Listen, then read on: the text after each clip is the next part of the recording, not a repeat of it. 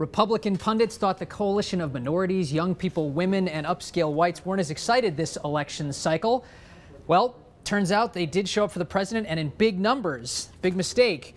Neil King joins us now. It's the day after the election, Neil, and we actually have some numbers to detail for people how President Obama really rode to victory. And it's really a sobering message for the Republicans, what we're seeing, Neil. And my first question for you, really, Republicans, they seem to be losing their grip on minority voters, aren't they? You know, Ralph, there's so many ways to look at this. And while I was sitting here, I was thinking, you know, we can talk about Hispanics, African Americans, Asians, we can talk about women, we can talk about seniors. But the best way to look at this really is to look at the age cohorts, to say, all right, where did the young go? Because it's the young that are, of course, the most diverse. Where did the old go? And the old is the least diverse part of the population. And it's a fascinating break. Romney won everybody, the majority of everybody over 40 by a moderate margin.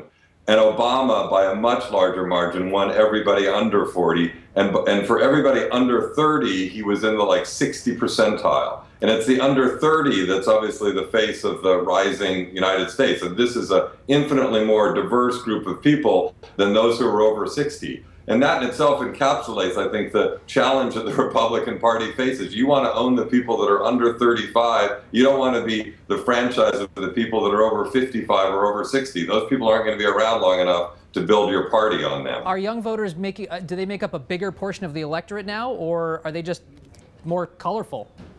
Well, I mean, yeah. Well, that was the other thing. You know, there was this big debate, which you mentioned at the very start of the show, about would the folks that brought Obama to victory in 2008 show up in the same numbers? And what conservatives woke up to yesterday was the realization that what they thought was a temporary realignment, just a kind of passing love affair for this one person, could be a lasting realignment for the Democratic Party if they don't do something about it. Because they did show up in the same ways that they did in 2008. Hispanics even more so, because there are more of them around to vote. A lot of them have turned 18 in the last 4 years. And kids who, in the end, it turns out those faded Obama posters evidently weren't as faded as Paul Ryan thought they were. And they came out almost 20% of the electorate, 19% or so. They were 18% before. So that in itself, those things alone really pushed Obama over the edge, and a bunch of the younger sort of states like Virginia, Colorado, Nevada.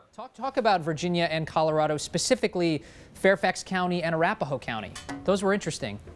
Well, if you look at Fairfax, Fairfax is really so many ways like the ultimate melting pot of the United States. I mean, it's a huge Asian population. I talked yesterday with Jerry Conley, who's the congressional representative for that area of Northern Virginia. He was talking about how 3% of that county was foreign-born 20 years ago. Now it's like 30%.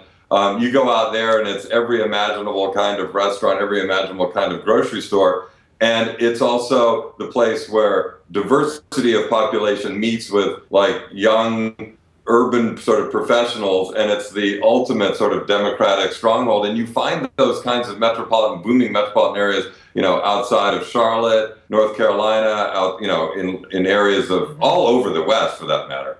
And that's these are states, Colorado, Virginia, that going back a couple of elections ago were pretty much reliable red states, the kind of thing that people rarely really talked about as tilting into the Democratic column. Now it seems that they may just be going firmly in that direction.